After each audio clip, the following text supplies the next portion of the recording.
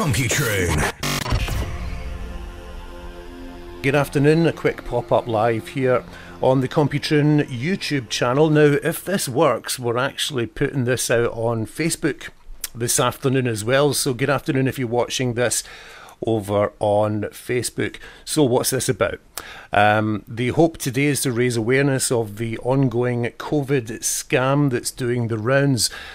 Firstly, what is this all about? Let's explain what to watch out for with the COVID scam and explain how the thing works. And yesterday, the 70 here in Scotland, the 70 to 79-year-olds age bracket began to receive their notifications for the vaccine from the NHS. Now, the scamming community, unfortunately, are well aware of this and taking full advantage of this as well. So we have to just warn you to be on your guard for this scam. So what to watch out for? We're day 2. Yesterday, the 70 to 79-year-olds began receiving letters, and here we are at day 2. Already, I've received about half a dozen phone calls in the last 2 days from customers who have been on the phone worried because they've received and it's mostly text messages. They've received alerts and they've perhaps or just fallen short of falling victim. So what to watch out for? As always, the scam telephone calls, but mostly this COVID scam is running on a text message. So here's what to watch out for.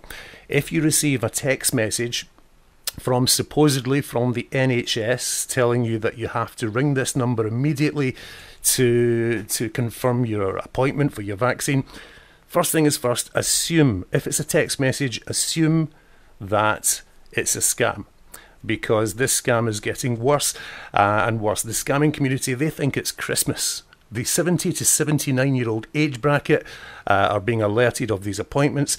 The scam is relevant, so people are falling victim to this. So you've got to be on your guard. That is first and foremost.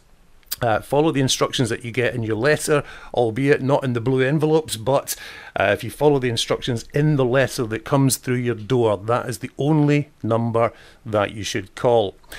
So we're looking at half a dozen phone calls already. The hope is, as I say, we can stop one of you, squeaky chair today, one of you from falling victim. Okay, some useful links we have for you this afternoon. Trading Standards Scotland is a good source for information. They generally update regularly with the latest scams that are doing the rounds.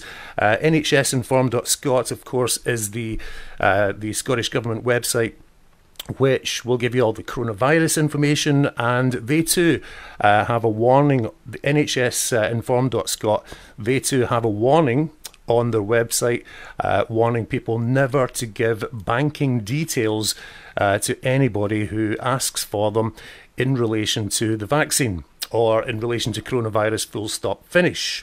Action Fraud, if you want to report a fraud, whether it be for the COVID scam or any other scam for that matter, Action Fraud, just search for Action Fraud, and there is a form online. Okay, so what to do if you've fallen victim to a scam? First and foremost, if you have fallen victim to a telephone scam, text scam, or any other phishing scam that's doing the rounds, if you have inadvertently given out your bank details, your bank card details, or anything like that, first thing to do, first and foremost, call the telephone number on the back of the card.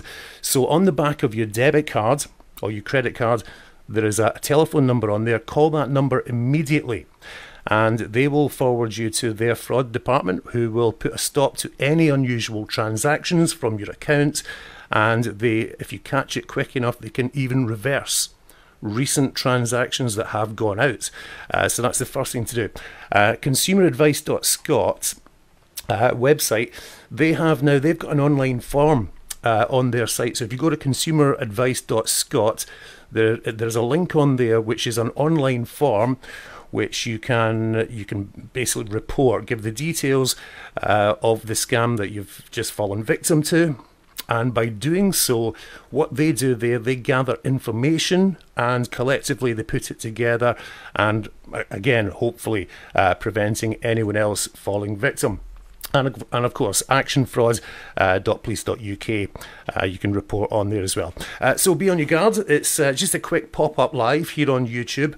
And I think we'll get out on Facebook as well, which we don't normally do. We've got one or two on YouTube saying hello. Alex, hello. GT9000, hello. So one or two of you are saying hello on YouTube this afternoon. But we're not doing all the shout-outs and stuff on this. It was just a quick pop-up live just to raise awareness to the COVID scam. Again, if you receive a text message, telephone call relating to the vaccination, first just assume it's a scam. Question it.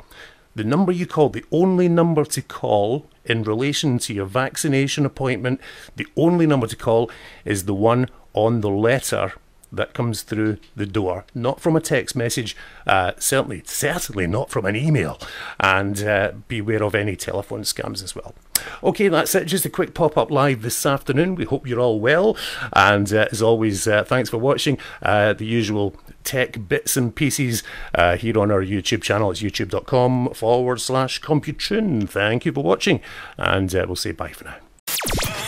Computron on Facebook and online at www.computron.co.uk.